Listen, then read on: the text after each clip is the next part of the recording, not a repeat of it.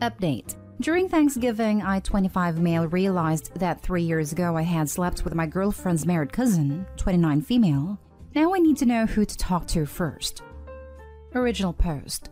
I met my girlfriend Jessie, 25 female, 3 years ago while we were both in college. I had just gotten out of rehab for a very serious addiction. She helped me stay clear of any substances and has been the reason why I am alive today. I truly feel that I owe her my life. This year we spent Thanksgiving at her grandparents' house along with her family. When we arrived, I met some of her cousins and who once seemed familiar. This was Samantha, who I thought I knew from around campus when she attended the same college as Jessie and I. She had moved out of state 5 years ago to live with her husband and was back for Thanksgiving now with her 2 kids. After the dinner, all of the younger cousins went outside to talk. It was myself, Jessie, Sam, her husband Ricky, and 2 more of their cousins. We all started to talk about music and the theme of music festivals came up. I talked about a music festival that I have been attending for the past 6 years. Sam and Ricky also went to that festival 4 years ago, and Sam went with her friends the next year. It wasn't until they showed me pictures of when Sam went that I remembered where I knew her from.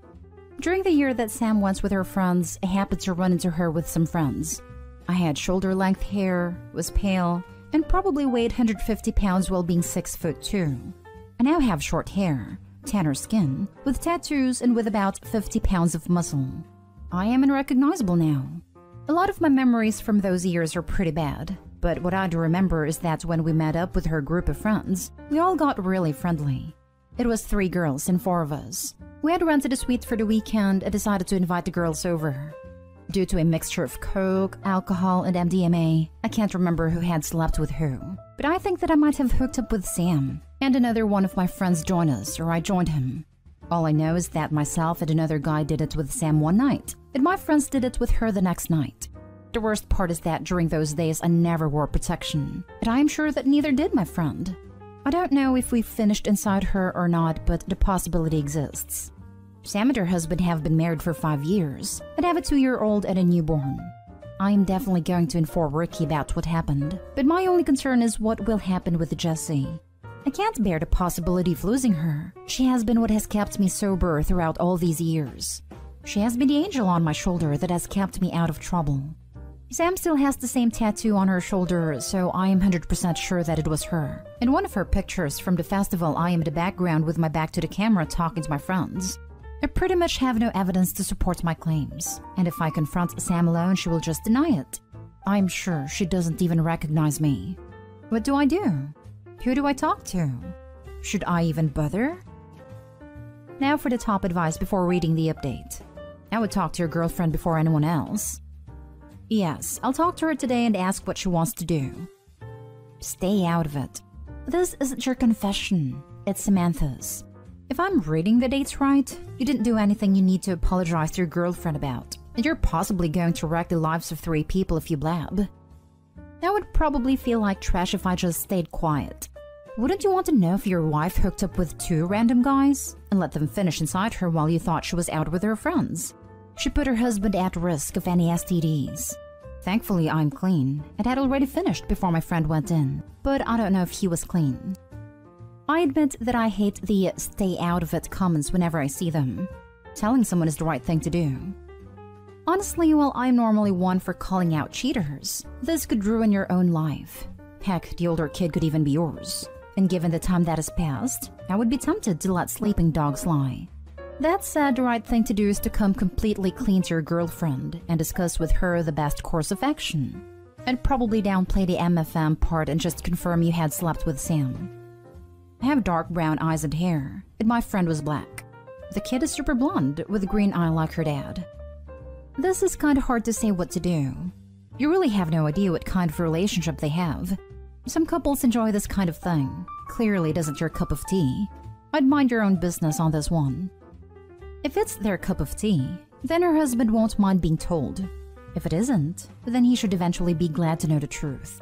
The kind of people that tend to advise mind your own business are typically the kind that are apprehensive of the outcome for the wrong reasons. Fear/selfishness.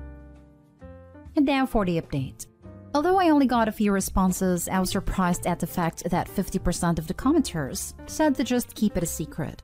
Personally, I kind of have morals, so I decided that I was going to tell Jesse, then tell Rick. I had someone say that the times aligned with the chance that the oldest child could be mine, since my friend and I didn't use protection when we did it with Sam. But genetically, the baby doesn't look like me, and my friend is black. During early December, I got in contact with said friend and explained the situation.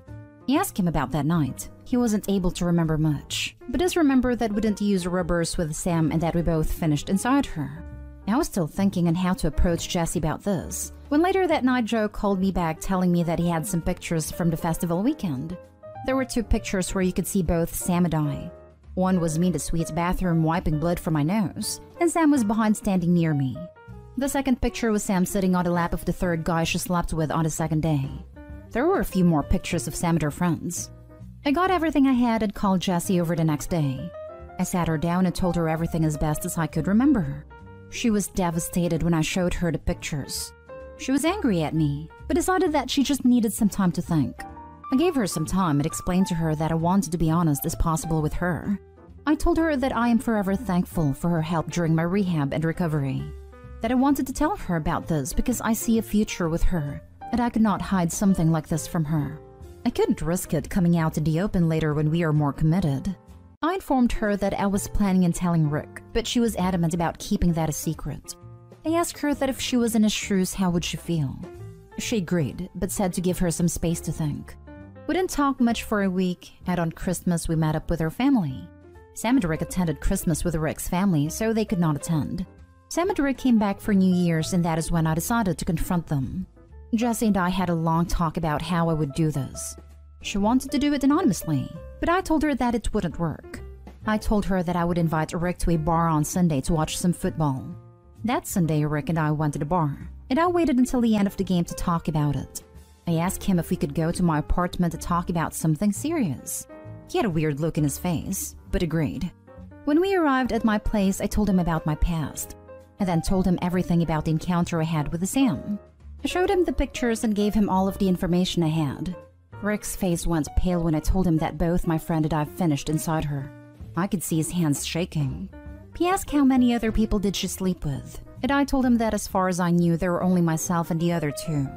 I asked him if she was on birth control at the time, because if not, there might be a possibility that she might have gotten pregnant that week. He couldn't remember if she was at the time, but a few weeks later she was pregnant. That is when he said he had enough and just got up and left. 5 minutes later, he texted me asking for the pictures. I sent them to him and told him that out of respect I had to tell him, and that he needed to know about the health risk that Sam had put him in. Now, Sam and the kids were staying at Jesse's apartment. Jesse told me that when Rick arrived, he just told Sam to pack their things and that they were leaving. Sam didn't want to leave and asked why he was angry, but Rick just said they would talk when they got home.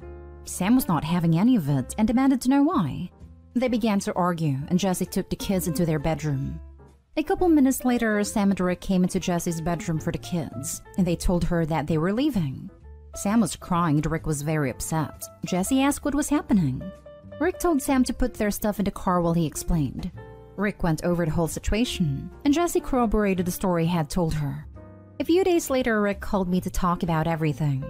He had been in a rut and moved into an apartment while he set up an appointment with a lawyer. After getting home from the trip, Rick grilled into Sam about everything that happened. She started to confess, but only little by little. She had apparently had another affair a year ago while on a trip with some friends. Rick had sent for a paternity test for his oldest kid, but after a few days he sent another for his youngest. A week ago he posted on Facebook that he and Sam were getting a divorce, and that he is not the father of the youngest kid. Jesse's grandma really dislikes me now for ruining Sam's marriage, since she's old-school Catholic and doesn't believe in divorce. Jesse and I have been working on ourselves and have been going to couples counseling to deal with this. It has been a bit rough over the past 2 months, but I feel good about my actions and I hope Jesse can understand. You did good, man. Real proud of you. Not many would have the guts to do the right thing.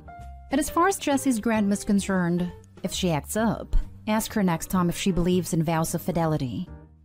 I think this should be the sub's new response to this kind of blanket religious statement people make about not believing in divorce. I'm religious myself, but there's a limit to everything naturally, and I most certainly wouldn't tell anyone to stay married if they want a divorce, whatever their reason may be. I'm just sick of people playing up the religious angle when talking about preserving marriages, while they're all too keen on ignoring the vows exchanged when said marriage was literally just starting. Or how they eagerly jump to overlook the vow about fidelity, respect, and so on, while trying to force the innocent party to stay in marriage due to the in sickness and in health, or for better for worse part of the vows. Sam ruined her own marriage. All you did was be honest. Grandma needs a reality check, and also to read her Bible more carefully because adultery is explicitly named as grounds for divorce in there. I will never understand that thought process. Don't blame the person who broke the vow of fidelity. Don't even blame the spouse that is seeking the divorce. I'll blame the one person in this situation that you could argue has any integrity. If only they were a liar as well, none of this would have happened. He is not the father of the youngest kid. Oh man, that hits like a ton of cheating bricks. I feel for Rick. Sam has ruined a bunch of lives. Yeah, that was what got to me the most. The time that I had spent with Rick showed me that he is such a nice guy. He truly didn't deserve any of this. Now for the last story. My wife got violated by a family friend and now Christmas is a mess. I'll try to keep this as brief as possible. My wife is one of 3 sisters. One of her sisters has some friends who are essentially part of our family. They are at every birthday, holiday, etc. My wife and her sisters have known them for years, and there has never been an issue like this come up. I'll refer to these people as Jane and John. Me, my wife, her sister and husband, and Jane and John were all out one night drinking at a bar several months ago. We all had a decent time, and were packing into the car to head home for the night, but decided we'd continue drinking at Jane's house. Shortly after arriving there, I could tell my wife wasn't feeling well, and I suggested we went home. Once home, I realized it wasn't that she wasn't feeling well, but rather that she was very disturbed and upset by something. It took a while for her to open up to me, but once she did, she proceeded to tell me what had happened earlier. When we all loaded into the car to leave the bar, she had been sitting in the back seat next to John. I was in the front, so had no idea any of this had happened until she told me. At some point during the ride, John had aggressively slipped his hand under her dress, attempting to feel between her legs. She swatted his hand away, but he persisted, until at some point he gave up. My wife was in utter shock, and froze up when this was happening. Combined with the loud music and various conversations that were going on, none of the 4 other people in the car had any idea this was going on, including John's wife who was in the front seat next to me. When my wife had relayed the entire story to me, I was furious, hurt, and confused all at the same time. I was mostly hurting for her as this individual was almost like a brother to her, and I just didn't know what I could do to make it better. Of course, I wanted to defend her honor, but we have 2 young kids, and I cannot go out for vengeance. I have a family to take care of. I just didn't know how to help her other than listen and be there for her. My wife mentioned that she had told her sister and Jane what had happened once we arrived at Jane's house, so at this point, everyone that had been present that night now knew what had happened. The next day, my wife got a call from John who gave some half-baked apology claiming he was drunk and didn't remember doing anything. Then the story changed to he was looking for his seatbelt or something. We instantly cut contact with John and Jane, but here's the crux of the issue. Jane is the best friend of my wife's sister who was present that night, and they were very much have continued their relationship as if nothing had happened. Jane and John are still invited to pretty much every family event, holiday, etc. And with that being the case, my wife is essentially by default excluded now. My wife and me and our kids will not attend anything where John is present. My wife has expressed to her sister how hurtful it is that she continues to have these people around after what has happened. But it's become evident that the sister values her relationship with these people more highly than with her sister. This whole thing opened up again just this past week, when my wife and sister were planning out how we were going to handle the holidays, as this will be the first holiday season since this happened.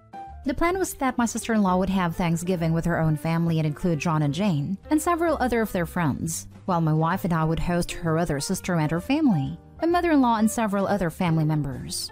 Then we came to find out that her sister had invited literally the whole family to her home for Thanksgiving, and not inviting us, obviously knowing that we wouldn't come because John would be there.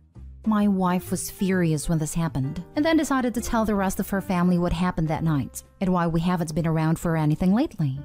Now that everyone knows, and John and Jane know that everyone knows, crap has hit the fan.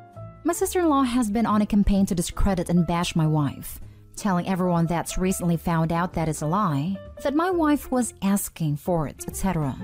She has said some truly callous and disgusting things about my wife, and even made implications that I was planning on retaliating against John violently.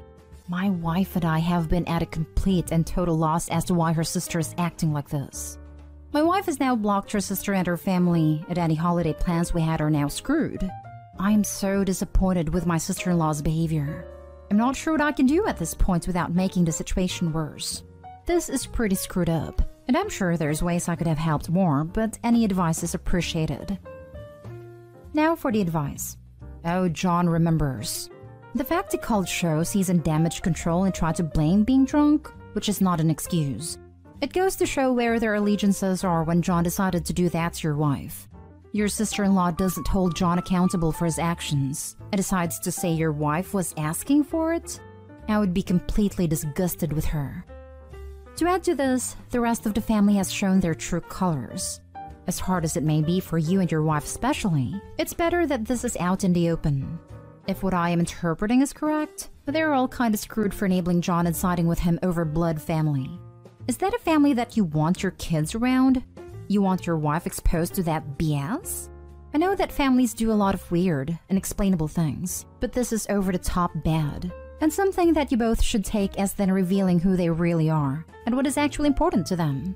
I hope Opie's side of the family isn't as weird in the head. Make your own traditions. Your sister-in-law sounds toxic, and everyone else that supports this kind of behavior is also toxic. Do something to make this year special without them. You can't change them, but you can move on. Organize your own event and invite the people who still are on your side. If they come or not is okay. Take the opportunity to do everything the way you and your wife wanted and be happy. The best revenge against these people are leaving them behind, and when they come asking for help, remind them that they burned that bridge long ago.